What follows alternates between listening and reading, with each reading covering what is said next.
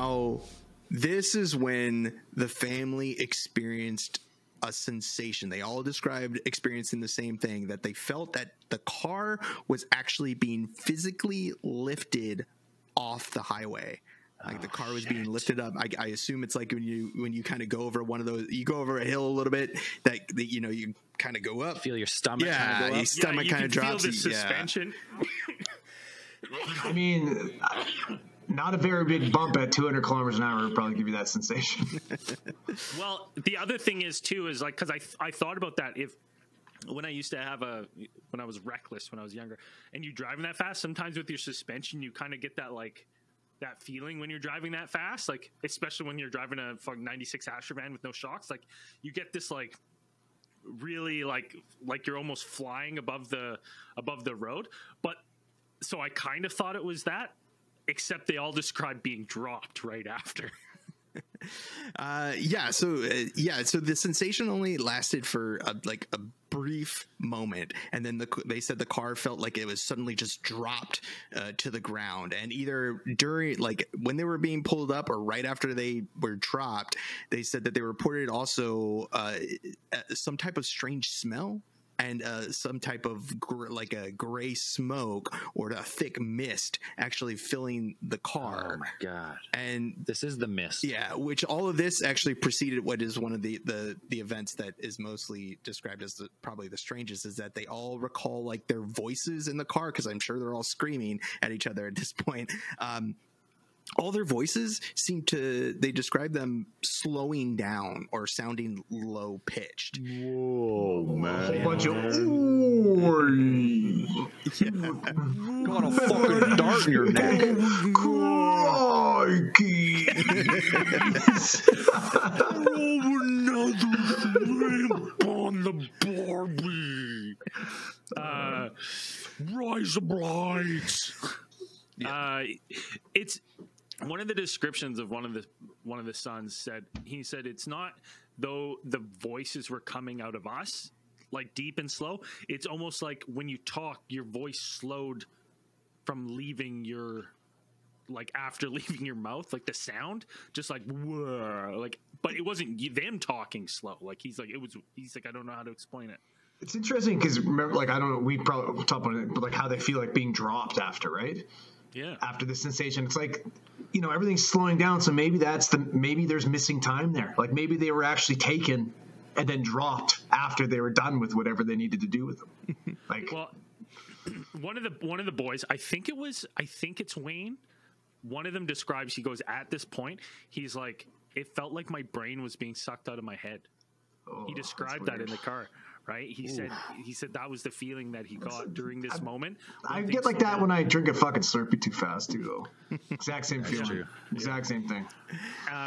The other interesting thing is, like, if this is some sort of like time distortion, we've seen this before, right? In a couple of the other case files we've talked about, where these people, like the bullet slowing down, or if this is like some sort of affected area where this happens, right? So it's like if someone was watching from the outside, would they see this car moving at us, like ripping down the road, then all of a sudden just kind of like coming to a slow, right? I don't know. It's interesting. And as the car landed after the sensation of them being picked up, it hit the ground hard enough, it hit the road far enough that they said the back right tire actually burst, and so leading them to have to like dropped. Well, it's fully loaded. You got three full-grown adults. You've got two dags. You got two dags, right? And you got a fucking top full of luggage, right? Like the car's fully loaded. So yeah, I will say this too, though. Like that.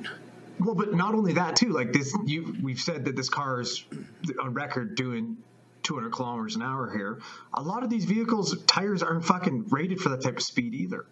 No, right? Like the tire would be fucking compromised, right? Like these tires are ready to fucking go. And yeah, they're not meant to Dukes a Hazard. No. Now, after the tire popping, Sean reports a brief period of him actually blacking out. So and after this time, he remembers waking and running from the car, like pretty much waking up, and then everybody exiting out the car. They had pulled over to the side somehow, and they decided that the best course of action was to leave the car and Run! And then they were going to go hide and Everyone for themselves. and then the entire family was going to go ahead and take shelter in some nearby bushes to try and evade the whatever seemed to be following the vehicle. Now, they stayed within these bushes and they left the car for about what they said was probably around 15 minutes. It's probably 15 or 20 minutes maybe. And then at that time, after waiting that long and nothing happening, they went back and returned to the car, and then they changed the tire since the object that had been harassing them seemed to be gone. Had either lost interest or had left the area, and they changed their tire and they just went on their way, all sufficiently traumatized of what had just happened. So the family drove on to the city of Seduna. It could be Kaduna. Somebody's gonna whatever. Somebody's gonna. We had to do the Italian cities, and now we have to do the Australian cities. I hope somebody's gonna correct me. But they drove 600 kilometers nonstop to Seduna, and they contacted the police from there to actually, right after this happened, to report the incident. Now, there's kind of a funny thing is like whether there's some debate. They didn't sleep for that last 600. Yeah, none of them. There is some debate because there is a town between that like halfway between where they encountered the craft and Seduna, apparently, like, I guess 300 kilometers. They could have stopped at another town, but they kept going.